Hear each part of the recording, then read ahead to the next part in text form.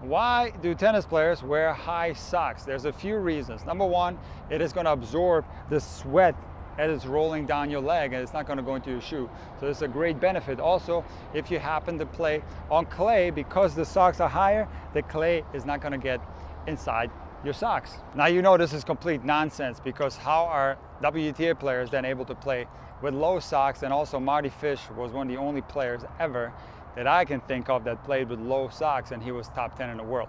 So the things that I just said are complete nonsense, and the reason why tennis players play with longer socks is just simply tradition. See, when I wear these socks, it just feels weird. I don't feel comfortable because I've been playing tennis my whole life, and I'm just used to wearing socks that go to about right here. It's just something that's part of tennis. This feels so foreign to me. I don't think I would be able to play like this. And there actually could be some benefits to it. I wouldn't have these horrendous looking sock tan lines, and some people think this looks better. I personally think it doesn't look good. I feel the long socks is just what tennis is all about. Sometimes people that don't have much to do with tennis ask me, "Oh man, why are you wearing these long socks? You look ridiculous." But I love it. I think this is just a tradition that tennis has, and I'm going to continue to do it despite how some people perceive it.